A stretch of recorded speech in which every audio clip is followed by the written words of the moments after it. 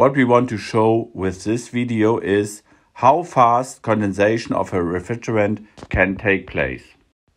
As a refrigerant, we have here water boiling in a pressure cooker. The pressure is the ambient pressure of 1 bar, and we lead the steam into a metal can. By doing so, the steam is warming up the metal can and presses the air out of the metal can. Look what happens when we put the can into water of about 15 degrees Celsius.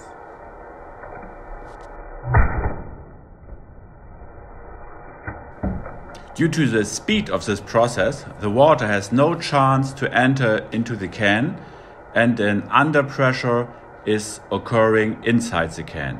And the outside ambient pressure brings the can to collapse. We used here water as a refrigerant, but the effect will be the same if you use any other refrigerant.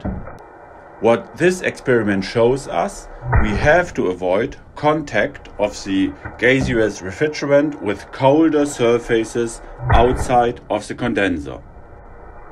Otherwise, condensation will take part immediately and we will have liquid refrigerant in areas where we not want to have it.